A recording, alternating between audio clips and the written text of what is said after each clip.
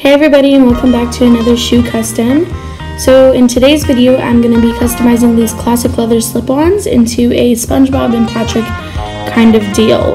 To prep the shoe, I just took off the factory finish with acetone, taped off the midsole, and drew on my design. Now I'm just mixing up some paint to use for the base color of Patrick.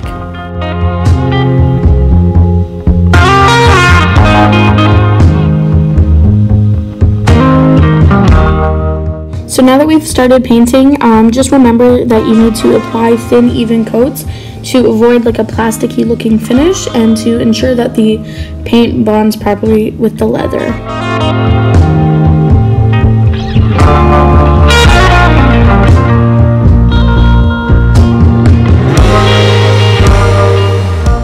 So now I've applied a few coats. I'm using a darker color for the inside of his mouth and a lighter pink to paint his tongue and some details.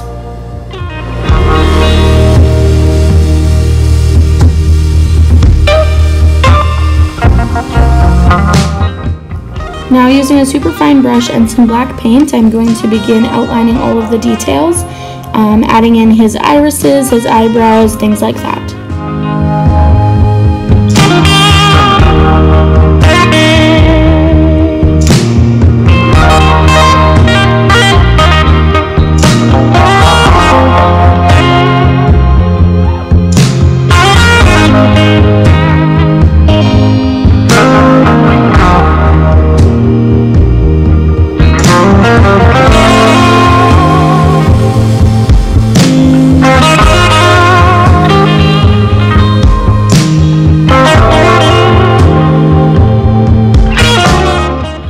Using this beautiful bluish turquoise, I'm just painting this little area in between the toe box and the heel on both sides.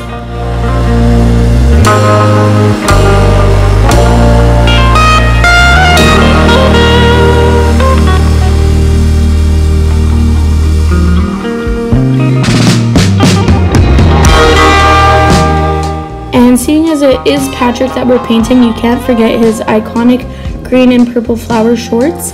So that's what I'm doing right here. I've custom mixed this color just using the Angelus yellow and the Angelus green to make a more of a neon green, and then I'm using the purple just to do the flower details.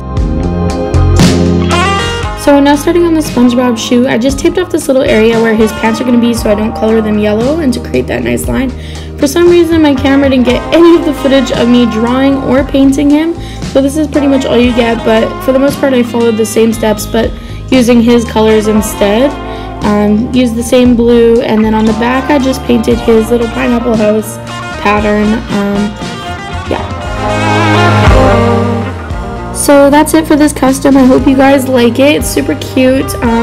Be sure to give it a like and a subscribe to my channel if you want to see more.